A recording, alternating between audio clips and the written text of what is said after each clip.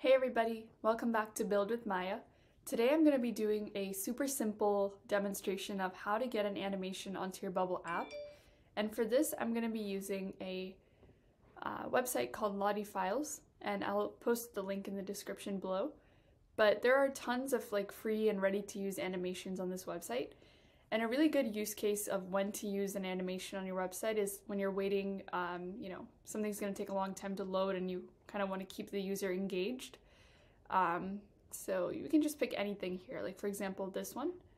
And this is pretty much fully customizable.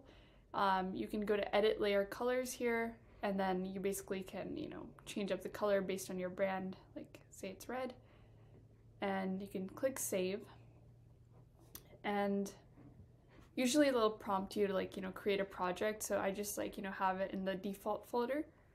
So once you have that, it's very easy. You can just go to this handoff and embed, and you can just click this toggle, and now you have your HTML, which you can embed onto your Bubble app.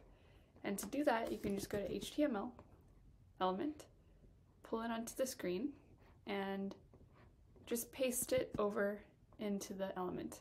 One thing I always like to change is, I like to change it to 100% instead of 300 by 300, so it's completely responsive.